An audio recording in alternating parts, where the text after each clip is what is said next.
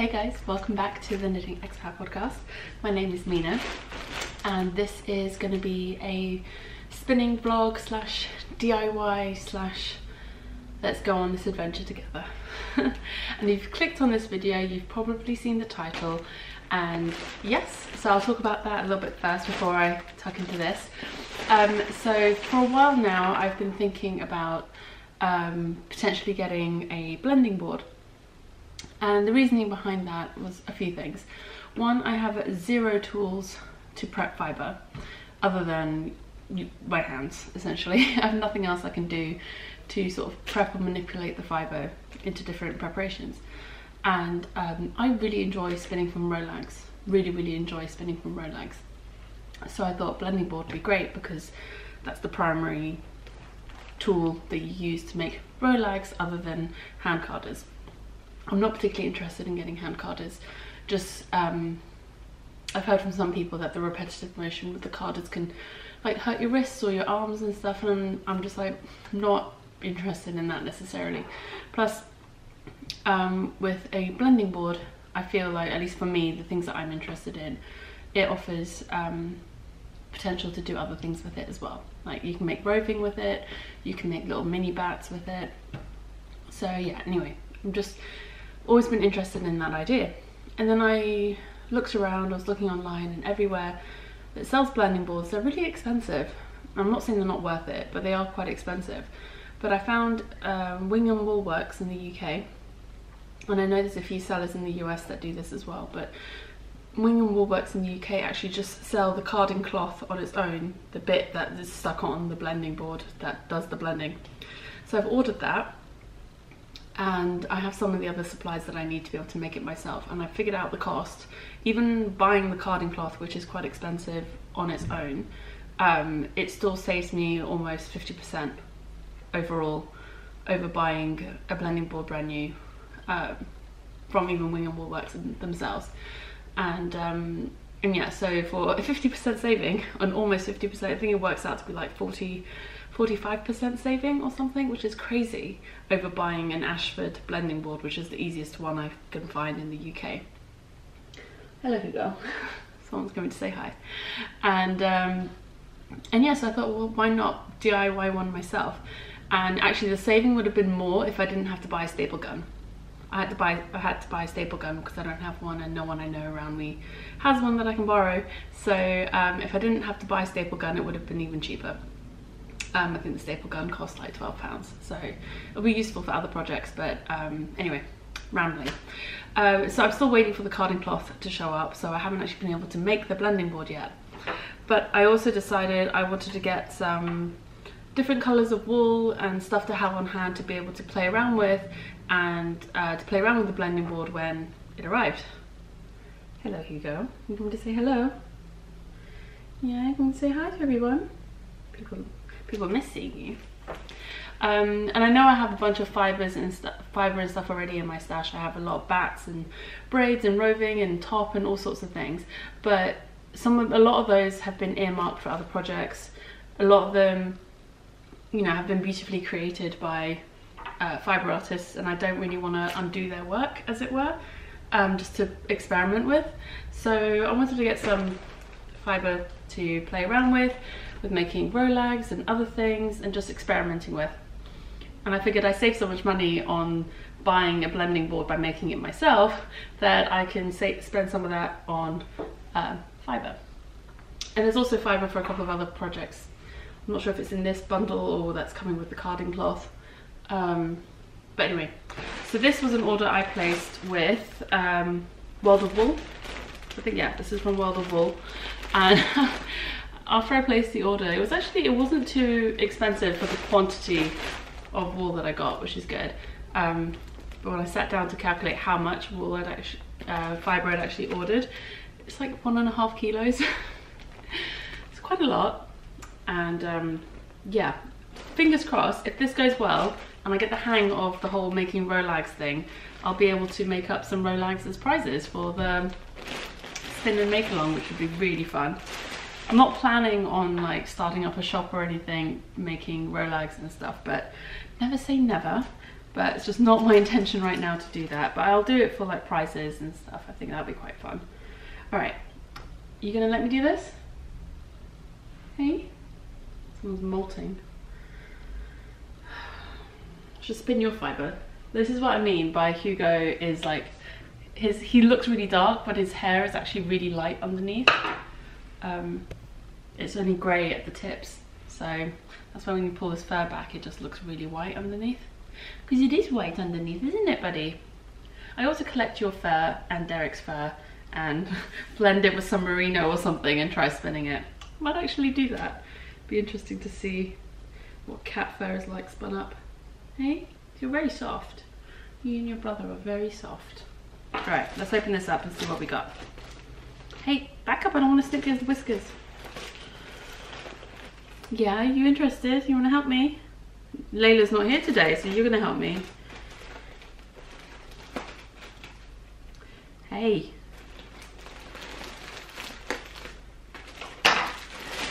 Can you help me pull out the fibre? Jeez, if Layla was here, she'd have had a field day with this. I do actually have other fibres that I've purchased, not for this purpose, but just in general for spinning, before I finally decided to pull the trigger and do this, that has arrived. I have a big bag, but it's from like a few weeks worth of orders, which is still terrible. But I'm waiting for one day when I have Layla around to do like the unboxing or like review, I guess, of those fibres for you guys, because I know you guys will value her opinion so much. Okay, so let's see what we got here. So I got two 100-gram tops. Actually no, one is top and one is roving. The top is Rambouillet and the roving is Corridel. It's nothing really special to see, it's just white. And I bought these to use as like base fibres for blending other colours with if I wanted some white to mix in there. And also just because I really like spinning Corridel and Rambouillet, so why not? Those two. All right, Hugo, this is getting very distracting, to say the least. I love you and everything, but do you want to sit on my lap? How's that? Let me move back a bit. Come down here. Okay. Then I got one of these, they call them Breed Discovery packs from World of Wool. So there's 8 25-gram samples of different breeds of wool. So there's an 18.5 micron merino, a 23 micron merino, a BFL, a Shetland, Jacob, Devon, Swaledale and Herdwick. It's all in different natural colours. I'm not sure how well you can see that. Let me just...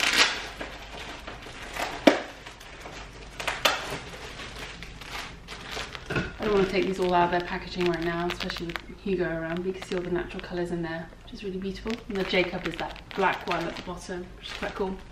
This one I'm really excited about. I bought, they have these little packs of like mixed different colours of merino. And again, all 25 grams of each colour. It's a really good size, because with World of Wool and a lot of these other ones where you're ordering online, you can only buy by like per 100 grams. And it might not be that expensive, but I don't want 100 grams of 10 different colours. I just want little bits of each colour so I can play around with them on the blending board.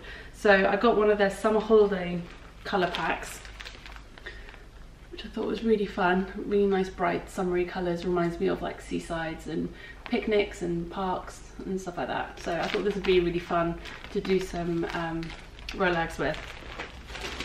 And then along the same lines, I got one of their autumn leaves packs, mixed merino bags. Again, really lovely autumnal colours that I really love.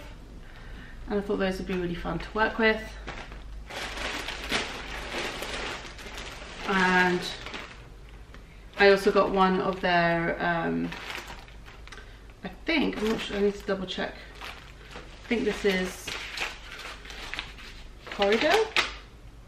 I'm not sure, actually I have to check this one online because it doesn't look like the merino, but it's what they call their Woodland Creatures mixed bag. It's all sort of natural colours, like earthy colours in there as well. Again, I thought that would be quite nice, mixing in with some of these other ones to create some fun Rolags with. So again, these were just to have lots of little bits of different colours to be able to play around with and come up with different combinations and things.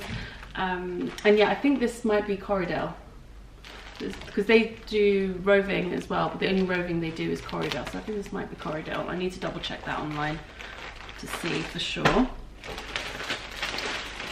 Then I got, okay, so yeah, I think it is Corridel, because this one I know is definitely Corridel. They have a range called Galaxy Melange Mix, Galaxy Melange, which is like basically dyed Corridel roving, and this is just a mixed bag. So again, a little sample of each colour, which I thought just fun to work with, have different colours on hand. And I think again, it's all 25 grams of each. Sorry, the people upstairs are moving furniture around, so you might be able to hear that. So yeah, I just got lots of fun colours to play around with. I realised after I ordered that I didn't actually buy any things like silks or different add-ins, like bamboo or whatever that you can add in, like Angelina, things like that, that you can typically add into these things. I'm not too worried about that right now. I know I can get that sort of stuff later, but I just wanted to play around with the techniques and learning a bit about how to use a blending board. And then the last thing I got was, they just had like a lucky dip bag, which was relatively inexpensive, and I thought, hey, why not? I always seem to gravitate towards like specific colours that I really like, and I find it hard to go outside my comfort zone. So these sorts of mixed bags, grab bag type things are quite good for that. And I might come, and yeah, there's definitely stuff in here that I probably wouldn't have picked out on my own, but I'm interested to see what they're like. So there's a bunch of stuff in here. There's some tweedy fibres, there's some naturals, which I think some of these might be plant fibres, there's definitely some animal fibres. This one I did see online, this red one, has some flax in it, which is quite cool. Yeah, there's all sorts in here. I'm gonna have to go on their website and have a little look around to see if I can figure out what each of these are. But yeah, so that will also be quite fun to play around with as well. So pretty much all of these are little 25 gram samples of all these different fibres, which I'm really looking forward to playing with at some point. So yeah, a lot of fibre, a lot of fun to be had here, and I think this is going to be a good time. Okay, well that's it for this little fibre haul segment before the blending board action starts. But I will be also recording, you'll see, it's going to be coming up after this. I'll be making the blending board and then playing around with it, and I will share that experience with you all as well. See you in a little bit. I say that, it'll only be a couple of seconds for you, but to be honest, I'm not sure when I'm going to be filming the next sections, just because I'm waiting for that carding cloth to arrive still, and it might be a couple of days, maybe even next week before I get to recording it. So to me, it'll be a few days, but I will see you soon. I just had a thought. These little mixed bags, the way I think of them, these little mixed bags of colours or fibres, like 25 grams each, they're basically spinners' mini skeins. They're like the mini skeins for spinners. Oh, perfect. Hi guys, welcome back. So it is now the next day. I showed you guys the wool fibre that I ordered that came yesterday. I've already shown you that. Thankfully I didn't have to wait long for the rest of the supplies to show up, because it turned up this morning. So really quickly, just wanted to show you what I got to make my DIY blending board. So I've just got a cutting board. This is a bamboo cutting board. I didn't have anything already that I was willing to give up using. We only have 2 cutting boards that we use all the time. So I did buy one for it, but if you have something already, then that's fine. And this one's great because it's got these little rubber stoppy things on the back, so it supposedly shouldn't slide around too much. But when Perry gets back from his trip, if I feel like I need it, I can get him to make me a little stand thing so it can stand at an angle if I wanted it to. But yeah, apparently it's got a footed grip, so it prevents it from sliding around. Obviously it still has the plastic cover on it. I did say I had to buy a staple gun. If you didn't have to buy a staple gun, then that would save you some money on this as well. And then also we don't basically got a pet grooming brush, one of these like slicker brushes. Buying an actual like specific for a blending board brush is it's like close to £20. It's a bit ridiculous, whereas one of these is like £4. So I got one of these. The only thing is, because of the direction of the bristles on this, you just have to use it opposite way. I'll show you later. I've watched a lot of videos about this online, and yeah, so the only thing I'm missing is the carding cloth. I do have some but actually they're my very first set of knitting needles that I learned to knit with. They're just like long straight needles that I'm going to use as dowels, which I forgot to bring upstairs with me, so I'll go grab them in a second. And yeah, so anyway, so this is the stuff I got. I also got some paintbrushes, because I've seen with certain types of fibres, when you're putting them on the blending board, you don't necessarily want to brush them down, you kind of just want to like pat them into the bristles, the tines on the blending board. So paintbrush is good for that. So I've just got a cheap paintbrush. This might not be any good, but that's what I had on hand. So those are those supplies that I got. And now to open up the package that arrived this morning. There's a couple of other things in here as well, so I'll just show you what I got. So I ordered this from Wing and Woolworks. They were the only place in the UK that I was able to find carding cloth for a reasonable price for the dimensions that I was looking for. Right, so my phone just rang and I had to go answer that, and so I just took the opportunity to go downstairs and grab the knitting needles I was telling you about. So these are 9mm or US 13s, just wooden straight knitting needles. These are the ones I learned to knit with, so they're very nostalgic, and I'll just be using these as the dowels for pulling the Rolags off the blending board. Right, so onto the things that I bought. So one thing that I got was actually 200 grams of superwash Polworth nylon. I think that's what it was. Just check there. Yeah, superwash Polworth and nylon, because I have a bunch of what's the word? Food dyes, food colouring. The Wilton's food dyes, the gel ones, are like quite potent. So what I'm thinking of doing at some point this summer is having Layla help me dye this top. I think it's top. And then because it's superwash, I thought I'm less likely to ruin it. And also it's superwash nylon blend, so I thought I could spin these for socks. And it's Polworth, and I really enjoy spinning Polworth. So I've never tried spinning superwash yarn, fibre, so it'll be interesting to see how that goes as well. But I picked up 200 grams of that to play with dyeing it with Layla later this year. And so onto the main thing.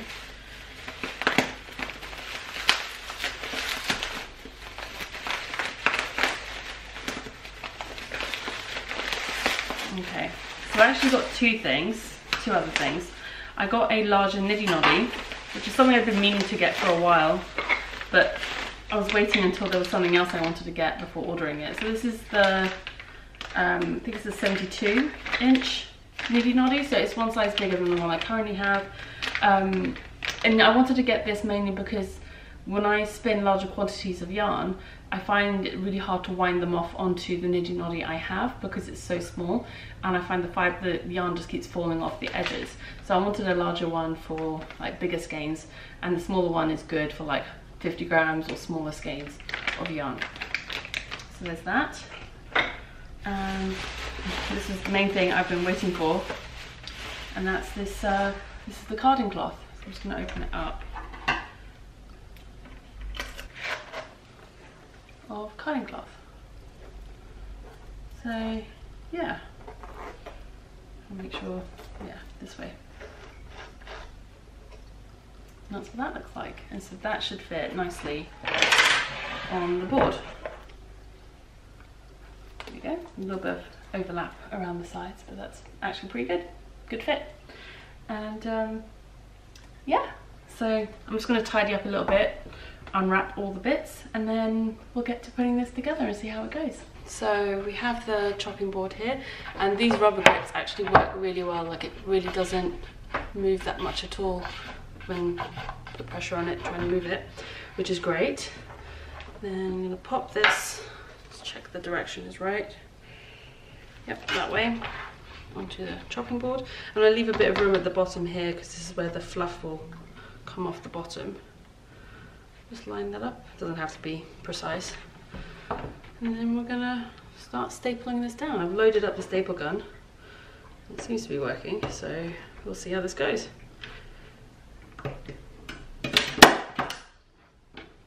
Yeah.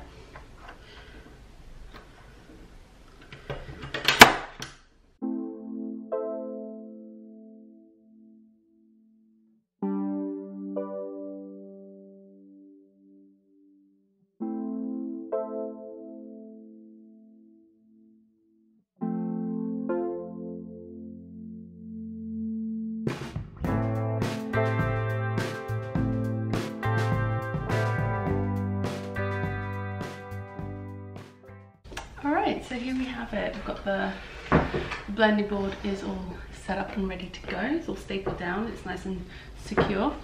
And yeah, let's get to it. So I've grabbed the little grab bag of like a Lucky Dip bag of fibre, and I'm going to dig into this and see what we can come up with. I have no idea what some of these fibres are. I didn't actually get round to going online to find out what's in them, but I'm thinking, oh, get these out.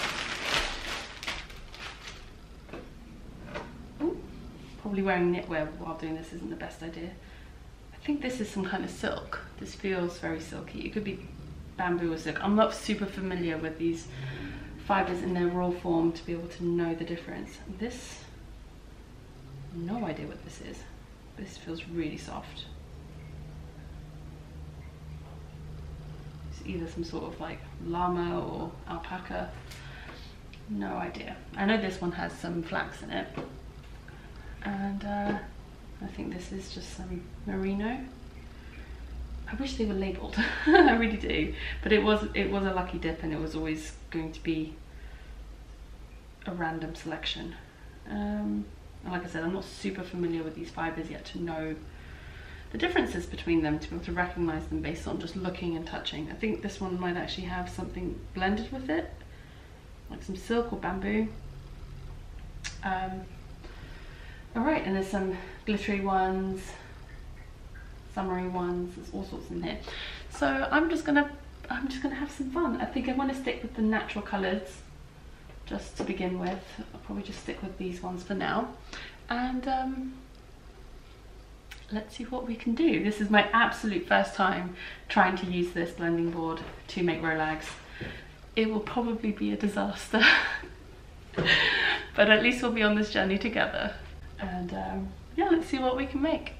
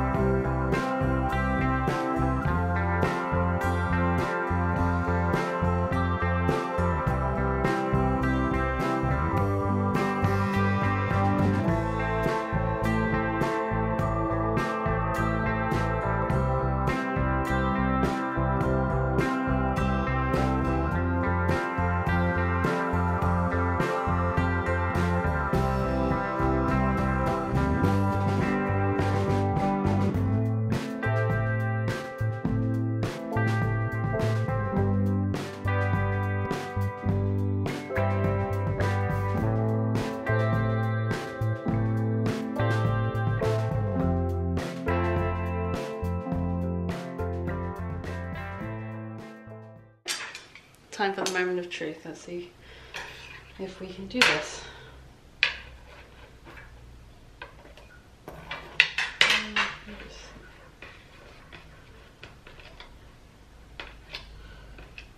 Sure, that's all coming up.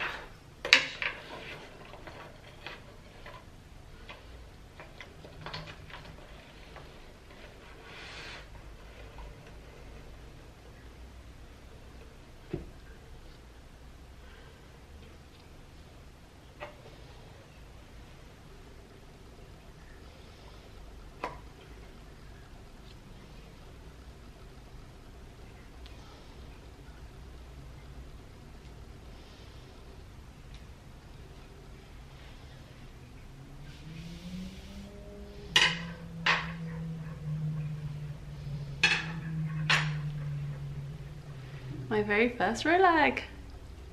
That will focus, that'd be great, wouldn't it? There we go. How cool is that?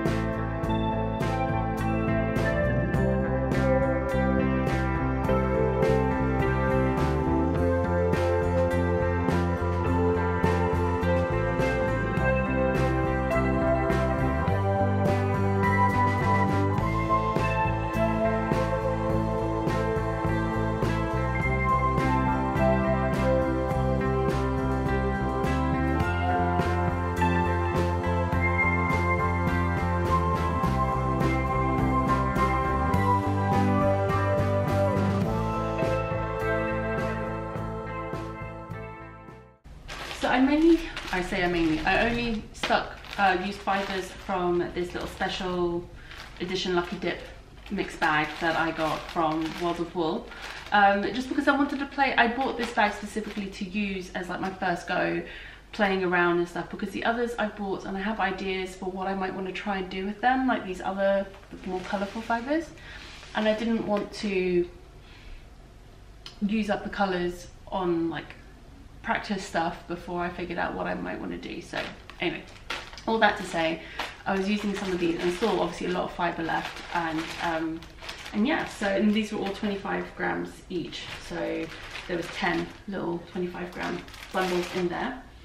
So first off, we made the Rolags, or I made the Rolags. It's a bit squished now, but and that was the main reason for getting blending board, was to be able to make Rolags, because I really enjoy spinning from them. It's trying to focus on my face, come on.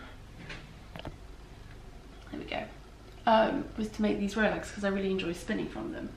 Then I tried out making some little roving nests. So I can just the same. I didn't film all of these bits. I'll probably do other videos, little like how-tos at some point if you want.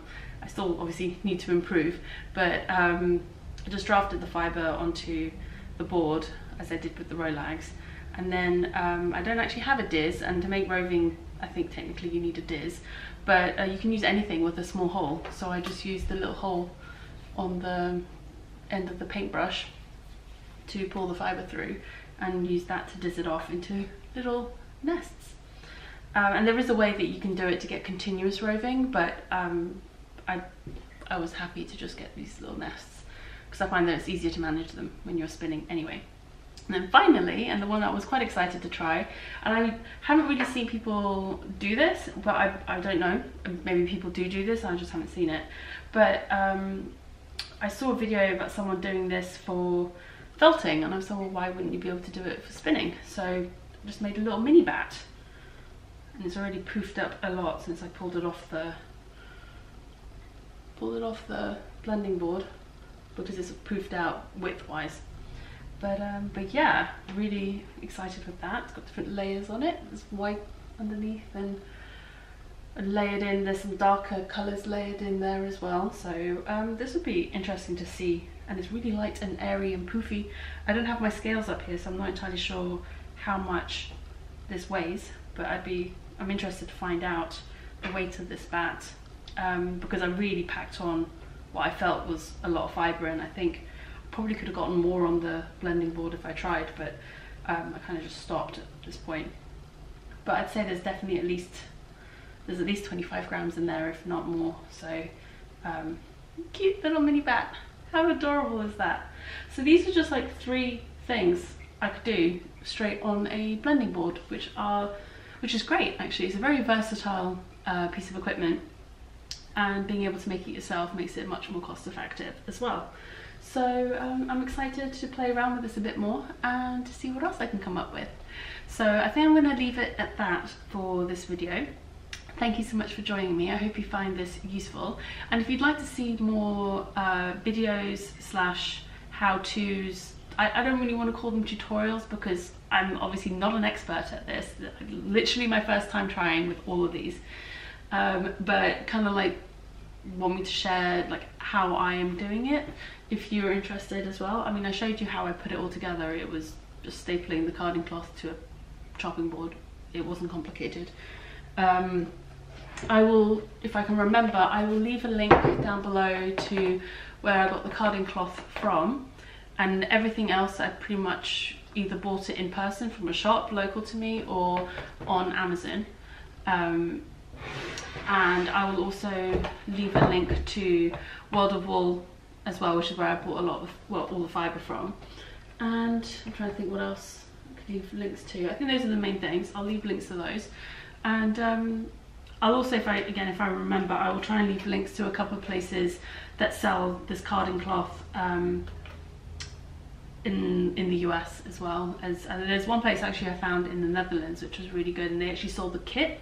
It was the carding cloth with a slicker brush and the dowels, and then you just had to get your own board, which I would have done actually, but shipping was expensive to the UK. So I think if you're in Europe it would be cheaper. So I will leave a link to that one as well if I can find the page. Otherwise, I think that's it for today, or this video anyway. Thank you so much for joining me, and I will see you again soon. All right, take care. Bye.